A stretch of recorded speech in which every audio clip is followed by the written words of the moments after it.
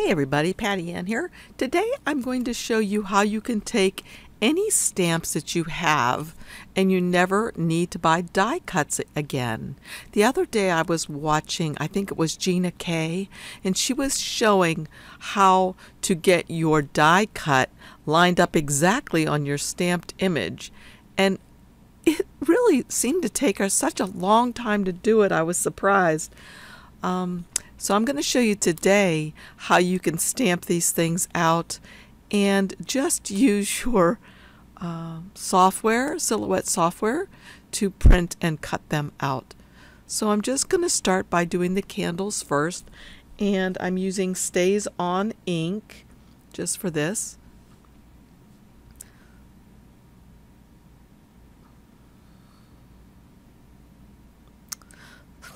So I'm going to stamp on the candles, a cake, cupcake, a present, and the sentiment, happy birthday.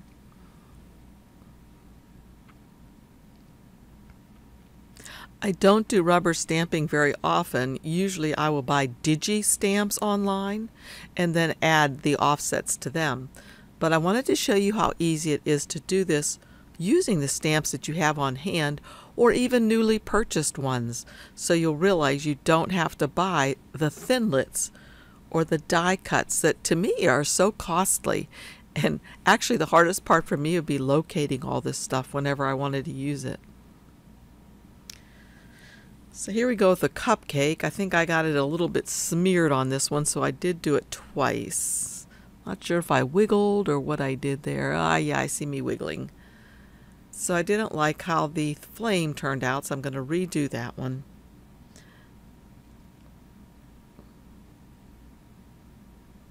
Okay, better. And then I'm going to do the cake and the happy birthday sentiment. Okay, the next thing I did was simply to get out my Parku markers and began to color just so that you could see how that works when I scan this in. Now, I am going to use my scanner that's on my printer. If you don't have a scanner, you can easily just take a photo of it with your camera, and I'll show you that in a bit. Okay, I placed the image down on the bed of my scanner, and I came up here to where it says Pics for Pics Scan. And notice there's one for your camera and there's one for your scanner.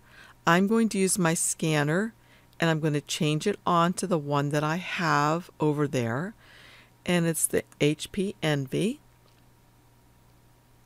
Then it says Import PicScan Image from Scanner. Click on that. Okay, I have a new scanner, so I had to go over there and say okay, that it's okay if it scans into my computer here. And sometimes it opens right up on here, and sometimes it puts a little icon down here. So if you have a new printer or scanner and yours isn't working exactly how you'd expect it to, check down here in this little trough and see if you have a little icon like this. So once I click on that to open it, I'm going to click on the second thing down that just says scan, and I'm going to say okay. That's going to allow it to scan in the image that I want. Now, I've been doing this a few times already, so this should probably be the fourth time. And I'll bring this in and you'll see how it works. As soon as it's done, it'll show the picture. Okay, there it is. And as I said, it's the fourth one that I've done. So here it is right here. I can click on that. And once there's the check mark, I can just drag it over here onto my Silhouette software desktop area or work area, and then I can delete this. So here's what we have right here. Okay. And what I'm going to do now, I can delete this.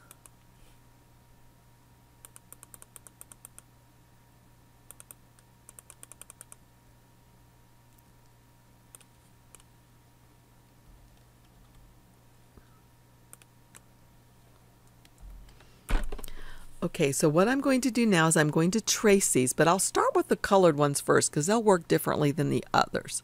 So I'm going to come over here to the trace panel, select the trace area, and again, this is going to show you why you do not need to buy all of those die cuts. Okay, I'm going to up the trace a little bit. Let's scroll in so we can see more clearly. Okay, that actually looks pretty good. There's a little spot right here I'm a little worried about because it's not closed. If I up my trace, okay, if you see a little spot like this that isn't closed, a very simple remedy for that is to just come over here to the line tool, click on that, up its point size to maybe a 2, and then just draw a line right here to connect this and this. And there it is, closed. So if I want to connect another part, again, the line tool, make its point size to something like a 2, and connect this and that, connected. And I see one more spot right here that I might wish to connect. So I'll get the line tool again, and I'll just click here and here, and that'll be connected. Okay, so now all I'm going to do is I'm going to say trace and detach. So what that's done is it allows me to move this out of the way, and what I'm left with are these 3 candles. Now let's go ahead and twirl them around so they're right side up. And of course my coloring looks really crummy, but this is really magnified too. Okay, so I could have individual candles like this if I want to. Let me hit the back arrow for a second.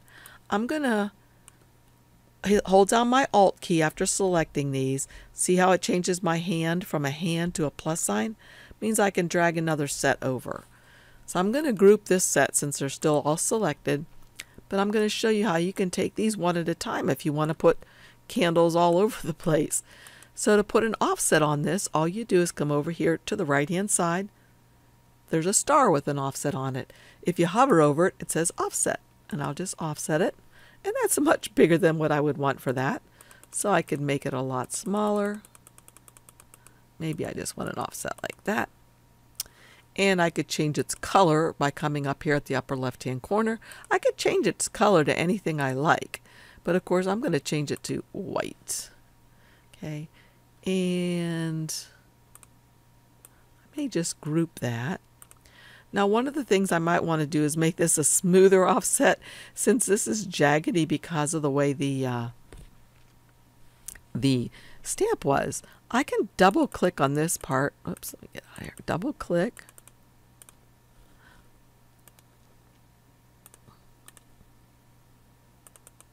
Okay, I didn't need to group it, so I had to ungroup it again. I double click to get just the offset. I could say simplify, and that starts getting rid of some of these extra nodes that make these little indentations. Another thing you can do is, again, I just double clicked and that gets those nodes or point editing, and I came over here to simplify. I could also just come in here, watch my hand change to a different shape. It's a diagonal line with a little square through it. When I click on one of those nodes like that, it's the active node. It means I can act on it, and I'm going to delete it. And then it makes another active node, and I'll delete that one too. So now look how nice that made a nice straight line right there, if that's what I like. I can come over here and do the same thing. Just click on some of these nodes while they're active, they're white, and delete them, and that makes it much smoother. I could click on this one right here so that it's not that big, and I could leave it like that. Now if I was going to use this for Cricut Design Space, what I personally do is I go ahead and click on this, I grouped it, and I come up here and I change the line color of the offset.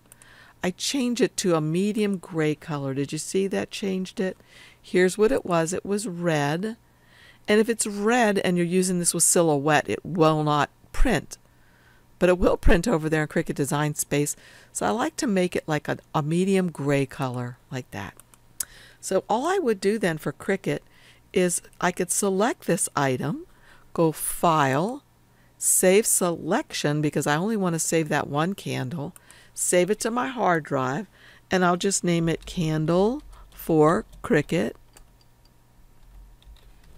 And I'm going to save it as a JPEG. I always save them as JPEGs. PNGs don't seem to work for me, so I save it as a JPEG and go over there. If I want to, I could change these numbers, but I'll just leave them as they are. Then I'll come over to Cricut, and here's what I was working on. I've already shown these in another video I was working on. So let's go to New, Replace. I'll go to Upload, Upload an Image, Browse. There's the candle for Cricut, Open. Here it comes in. I don't want this square around it, so I'm going to say Complex and Continue. And this is where I come to the Select and Erase tool, and I'm going to erase. Now, this is one that's not worked the way I wanted it to, but this is good because it'll show you what to do. All right, so I'm going to undo that. So I tried to do the Select and Erase tool right here, and it erased all my offset that I want. Undo. All you have to do to fix that is come over here to Advanced Options and change the color tolerance to an 8. I always just start with an 8, and that seems to work. Click here, and now look, it's leaving the offset right where I want it. So now I could go Continue, and I want the Print Then Cut, so Save.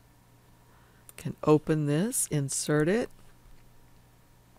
and there is my Print Then Cut. And you may be wondering, well, now how do I know what's going to print and cut? So I would change my blank canvas, coming down here in the lower right hand corner, change the color up here to something else, and now you can see exactly where it's going to cut around this white border. So that's how easy it is to use these things in Cricut Design Space. You can add offsets to anything and do that. And the beauty of this is too, if you do have a stamp right here, you can resize it. And you know, you can't resize your stamps willy-nilly any way you want. So let's go back over here to Silhouette now. And I'll get rid of all these colored ones. Let's see. So these right here, I could have just put an offset around them. Let me show you that first. So I can just grab all them since I grouped them, come over here to the offset, offset, and I can leave it like this, but notice that there's some crazy little shapes in here that I don't want, so I'm going to make my offset bigger. Okay, and I can say apply. Maybe I don't want it there. Okay, there's a little funny piece left in here from something else, I think.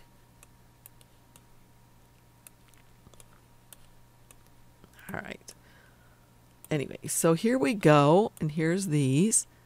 And since I made it really, really big, notice that there's not that much that's going to be cut. Anything that's red, that's where it's going to cut. So I don't really want it to cut right here. Let's get rid of that offset. I'd like to make a different one. Show you that again. Delete. So I'm going to come over here to these candles, which are grouped together. Come to the offset panel, click on these to highlight them, and then say offset. So maybe I don't want the offset to be really, really large around them. So I could just say apply now. And then all I have to do is come in here, double click on the offset.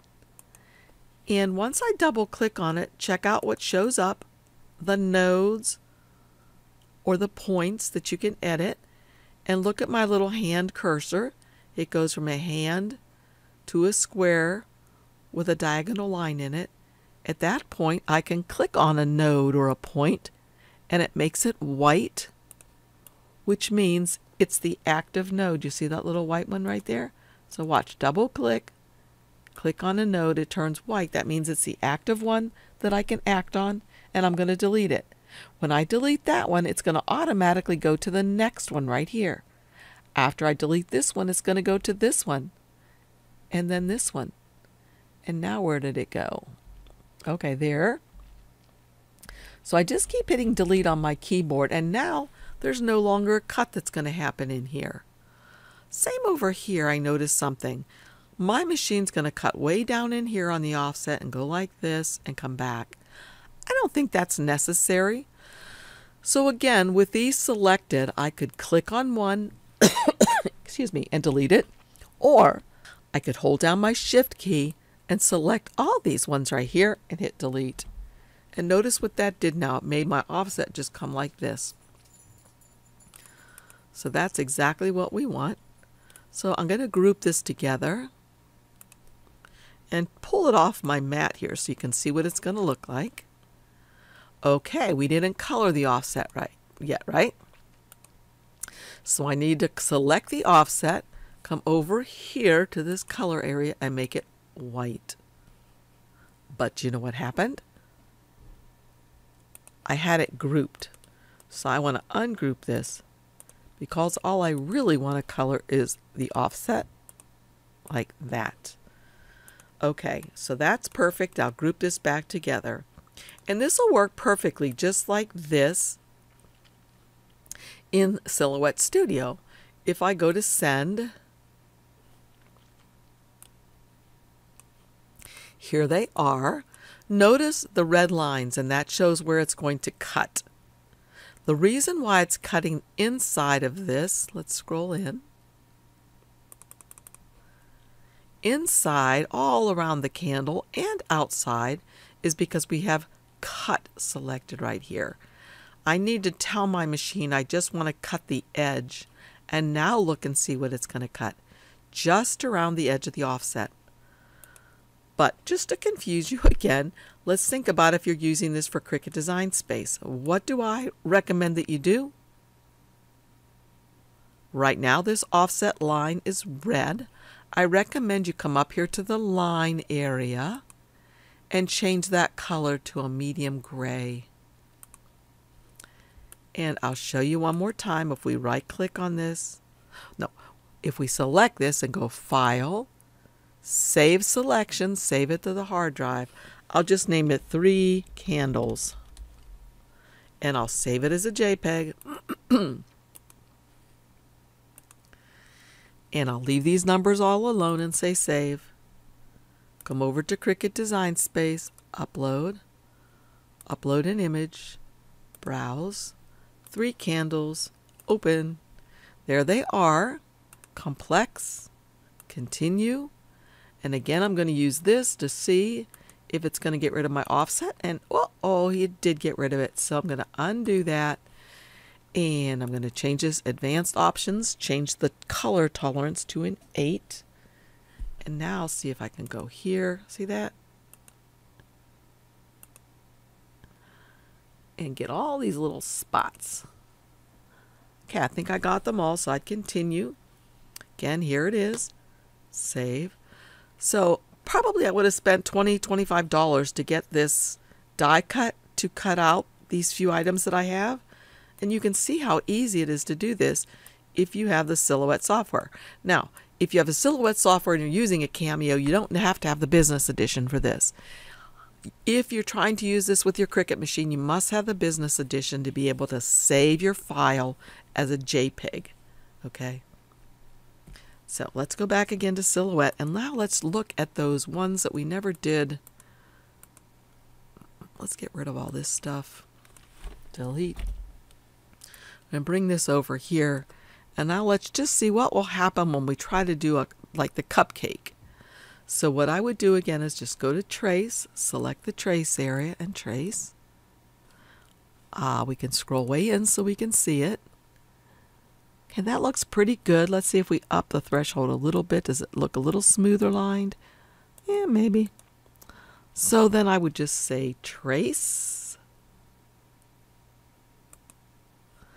Move this out. So now we have this traced, and I would change the color to black and the line color to black just so we can see what it's going to look like. And that's it. That's what this is going to look like. However, remember now, our goal here is to put an offset on these, or pretend like we spent $20, $25 to get the little thinlits or the die cuts. You don't need them. Just come over here to the offset panel and say offset. That put a huge offset around that. You may not want it that big, so you can make it a 0.0 0.5. Enter. Okay, now that's a smaller offset, and I like that better, but look at it, made these really weird things right here, but we can get rid of those easily peasily. So I'm just going to say apply, and I'm going to click on, I'm going to come up here to Object, release the compound path, we put boxes around everything. Then I'm going to hold down my Shift key and just select the cupcake, which deselects it actually, and then I can just hit delete on my keyboard and get rid of those. So that's one way you can do it. And then you can put this right back in here, change the offsets color to whatever color you like. I'll make it white, and group these two things together, and let's drag it off the mat over here so you can see it, and there is what it looks like. Isn't that pretty? Here's the thing again though, when you buy the Thinlits or the die cuts, they go around one size cupcake.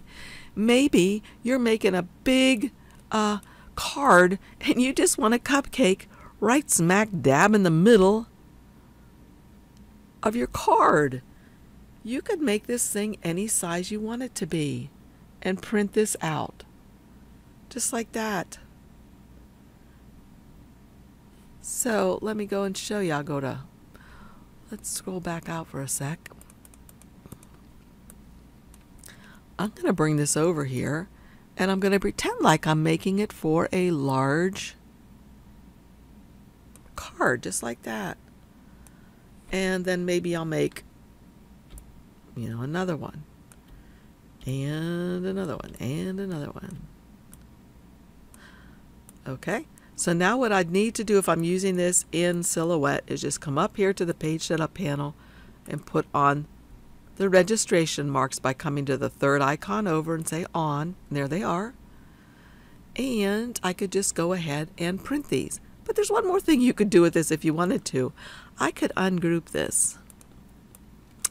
And I could come to this one and say release the compound path.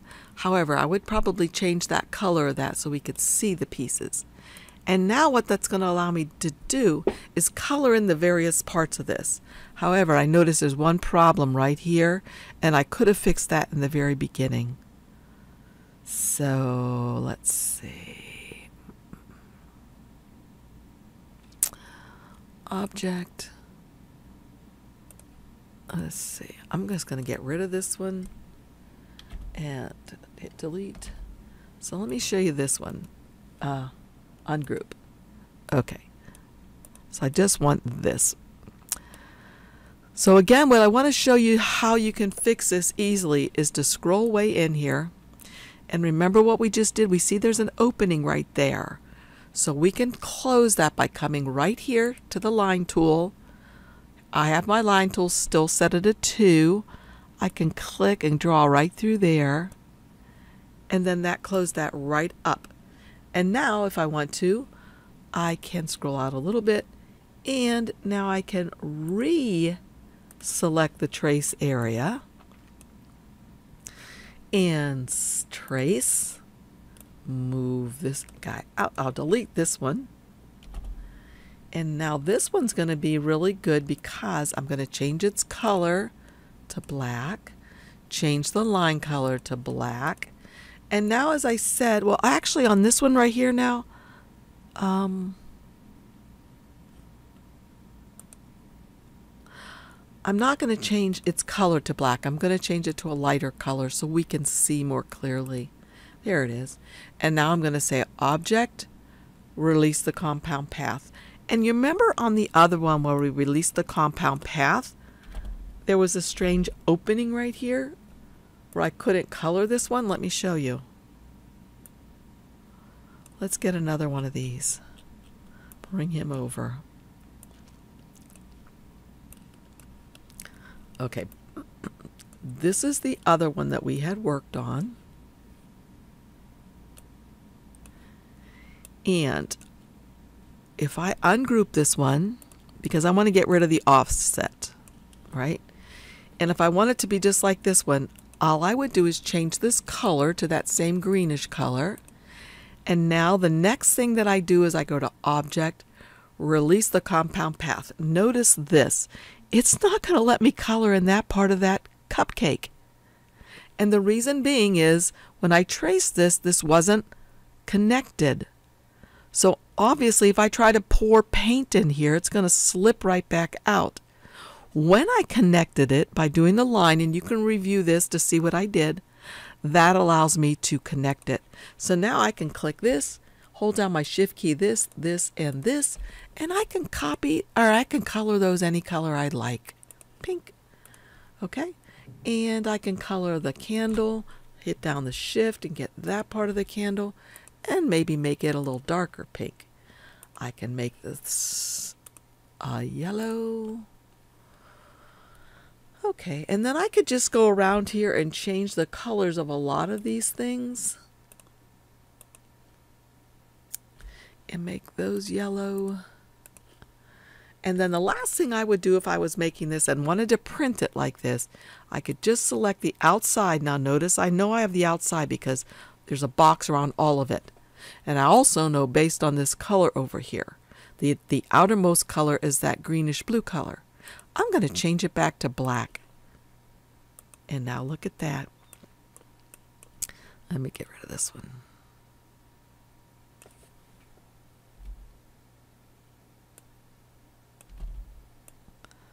Okay, we do have a little tiny bit of a problem with this one. I want to show you something. This is all black, right? I could put some black jimimies up here if I wanted to, or I could change them to any color I want. If I wanted them, well, let me change them to pink. I think I will change them to pink.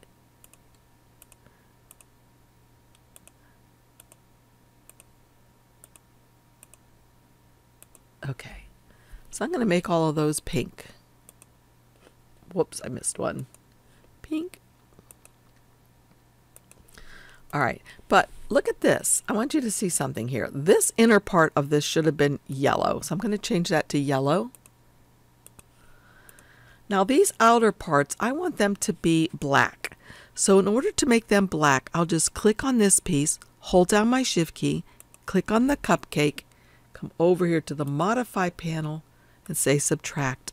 So what that did was it subtracted that right out so the black underneath shows through. Okay, I'll do it again. Click on this piece, hold down my Shift key, click on this, and say Crop. Oh, not crop, Subtract.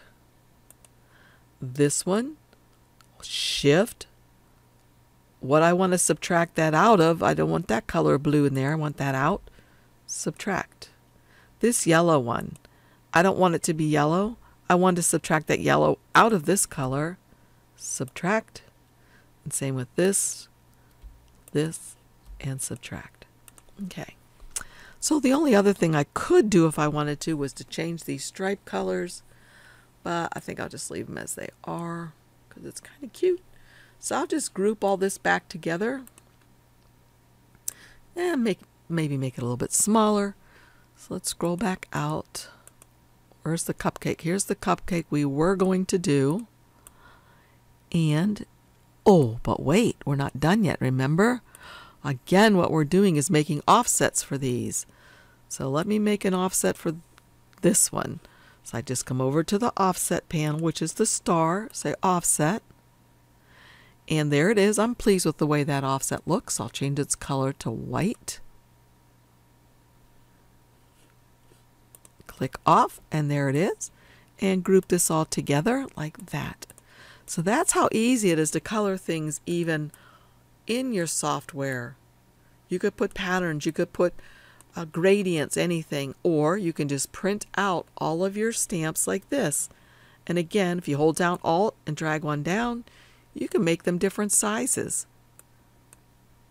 Alt, drag another one. Alt, Alt, make it bigger.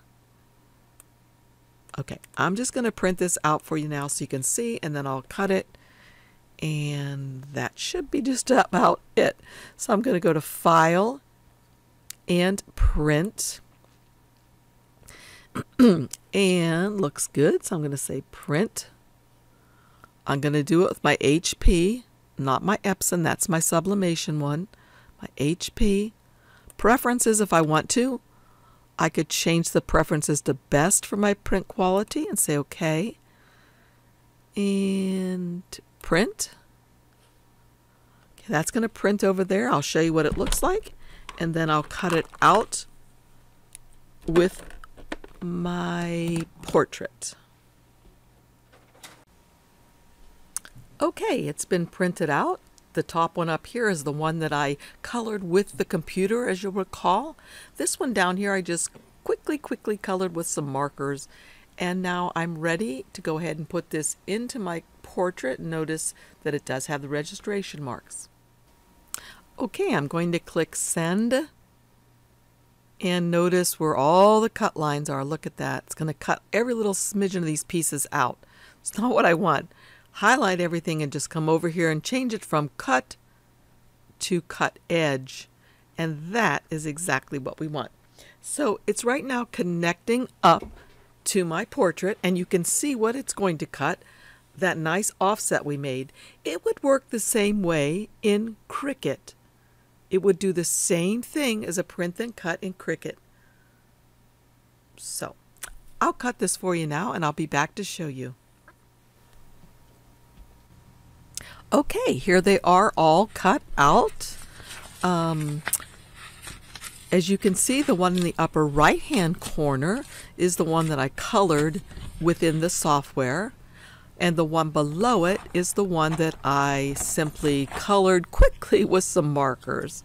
So the neat thing about, again, using this software is that you can use a stamp, no matter what size it is, and make it much larger or smaller.